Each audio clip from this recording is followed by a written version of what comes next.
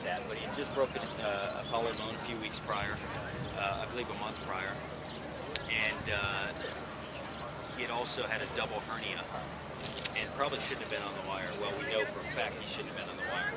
So he did everything right. Sat on the wire. He grabbed on like this. When he grabbed on, the pole came up, pushed him off the wire, and he couldn't hold on. He didn't have the strength of the collarbone and the hernia to hold on. He lost his life. Since then, in 1998, we were invited to go back and recreate the 7-person pyramid on the high wire in Detroit, Michigan, on basically the same rigging, on the same location where 2 of our family members lost their lives and 1 of them was paralyzed.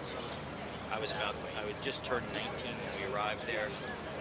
It was in March of '98, and we performed. I remember doing that performance and looking out the building. At that point, I was very close to going to college to become a pediatrician. And I remember looking down for miles and doing interviews. Everybody from Larry King Live was broken into just to show us recreating this pyramid for the first time again. And I remember seeing that and saying, man, if this many people around the world are inspired and encouraged by what we do, then it's something that I need to carry on. And the rest is sort of history. In 2001, I brought our family to Japan to perform the 8-person pyramid for Guinness World Records, 4 layers high, 8-person pyramid.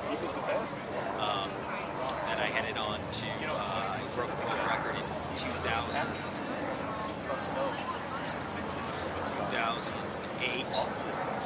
I believe it was, where I rode a bicycle between two cranes, 135 feet up, 235 feet across, live on the Today Show, which was 2 world records for the highest and longest distance traveled by bicycle.